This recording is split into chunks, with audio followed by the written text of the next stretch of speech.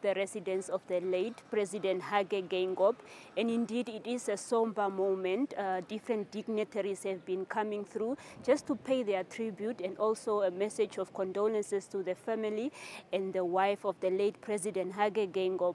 It is a moment where, as human beings, as Christians, we gather to say thank you very much. We wish you strength as a family, and we are here to cry upon each other's shoulders and to console each other.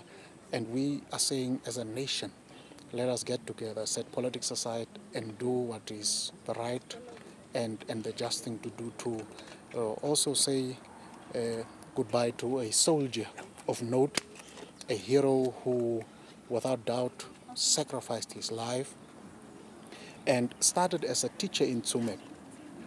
His life was a life of public service. Everybody is at this house to share these difficult moments. All of us as Namibian people across the political spectrum of our country. At a personal level, I have been with the family since yesterday, and we are just calling on the nation to be united at this difficult moment. Mourners also included the team of medical doctors who attended to the late president around the clock.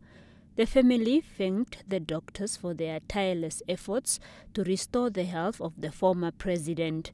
Doing everything you could do in your power, in your ability, in your expertise yesterday. And we believe that you have done almost everything you could have done to save our president.